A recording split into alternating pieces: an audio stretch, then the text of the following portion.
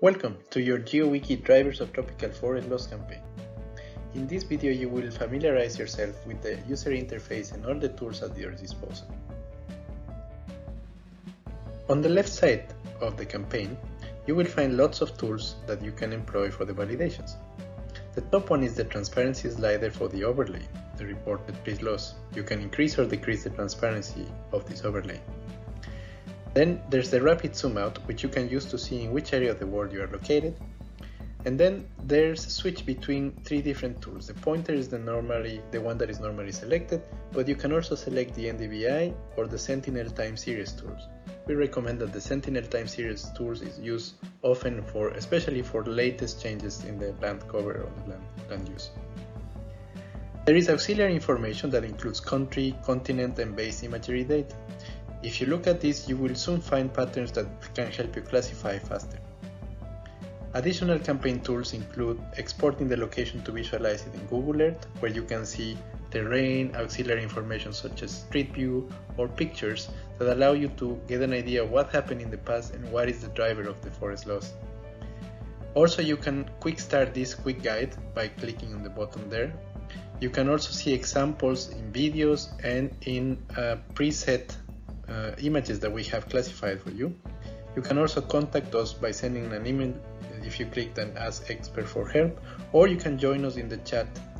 We have organized a chat group for this campaign where you can contact other participants and contact moderators and EASA staff to discuss points and validations.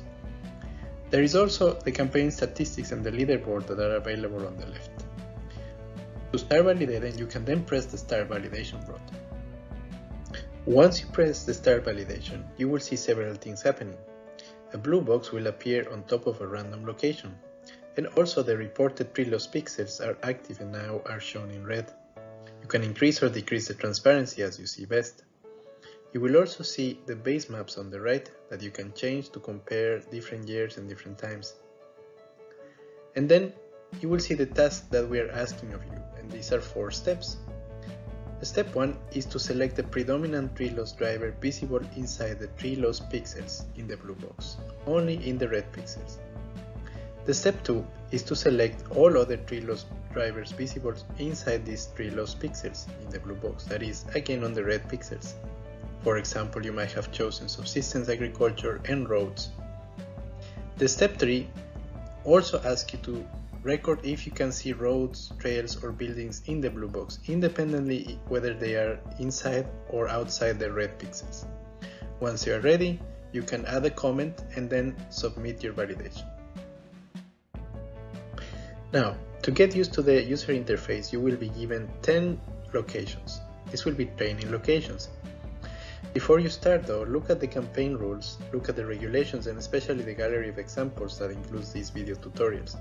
In this way you'll be ahead of the game in no time. Remember that step 1 and 2 refer to changes inside the reported tree loss areas, the red pixels in the blue box. Good quality submissions give many more points, bad ones may take away some. Good luck and enjoy supporting science.